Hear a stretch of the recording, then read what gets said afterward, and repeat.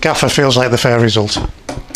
Yeah, to be honest with you, after 20 minutes, we were fortunate it was only 1-0, is the truth of the matter. You know, we worked our shape, we worked our framework, but I've said to them time and time again that when you're in the shape doesn't, you know, stop the goals. It's how hard and intensely you work in that shape. And in the opening 15-20 minutes, we were very passive in the shape. We weren't aggressive in the game. We allowed them to get the head up and pick the passes at times where we should have really been, you know, in their face, shall I say. So after that, we began to get contact. We grew into the game, but probably at half time, the result, you know, reflected the game itself. Second half, I thought we were very good. I thought we played the type of football and the intense football that I want to see us play. And that was a great, real difference, you know, intensity, getting up to the game, you know, really intense in the press and breaking quickly, with some really good bits of football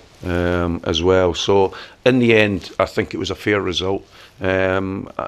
And to be honest with you, with two very good teams, I believe, you know, you have to give them credit. They're a very good side. I watched them last week against MK Dons, and they do play the game very well, and they're a very well organised side. So, you know, I'm disappointed because for me, I want us to win all our home games. This has to be a place that we win our games at. But the one thing I said to the players is when you don't win, you don't lose. And that was an important factor for us. We showed a good mentality in the game. That opening 15 minutes, is that as a manager where you're tearing your hair out because you know that they're better than that? Of course, but the players know that. You know, I said to them at half time, and they know that. That's the frustration of it. We were just a little bit tentative. You know, we showed them that respect that we really didn't need to do. But we reacted positively, and I have to, you know, commend the players on that, because when you go 1-0 down at home to a good side like that, it's not easy. But our reaction was terrific. So really pleased in the end to get the point, and really pleased that we keep the run going. You know, it's important that we don't lose these types of games. We were just saying before you came in, the positive aspect of all this is the fact that the lads didn't fold. They worked their way back into the game. 1,000,000%. And, you know, I thought it was a really strong second half performance against the wind. The ironic thing is there was quite a wind today, and both sides played better against the wind for some reason. But, you know, against the wind, we played really well. We played high energy football, and that's the type of performance in the second half that I expect from us. Mickey Law's free kick, there's nothing you can do about that. Disappointed with the way it was conceded? Yeah, of course, but I think the way it was conceded, you know, pretty much reflected how we'd started in the first 15-20 minutes of games. Today's game.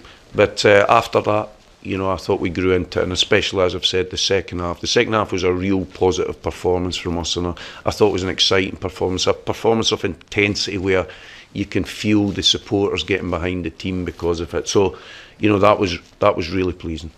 You've said before your message to the players is your message, that stays private, but there was it seemed to be a switch flicked during that first half team talk, wherever it was that was said, the positive response that you got.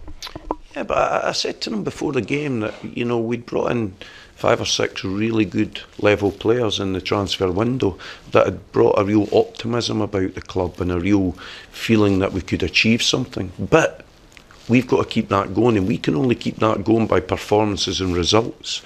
You know, nothing else will get the supporters behind the team more than that.